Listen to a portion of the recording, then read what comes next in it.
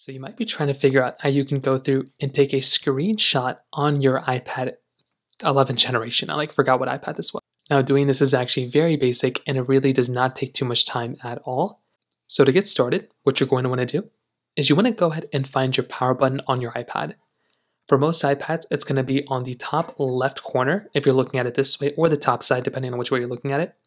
And then you're going to want to find the volume down button.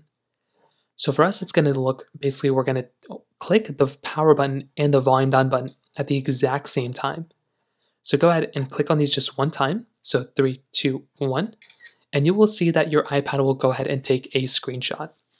So this is pretty much all you're going to have to do now.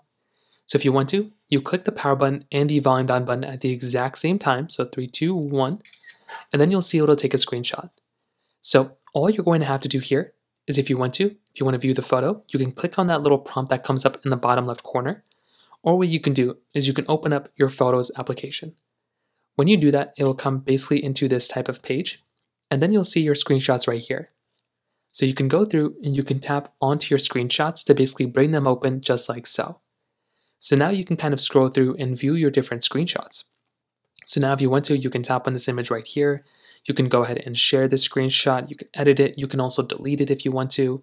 So you have that type of capability right there. So now you're basically good to go, and you can even share it out right here if you want to, and you can airdrop it, you can message it whichever way you want to.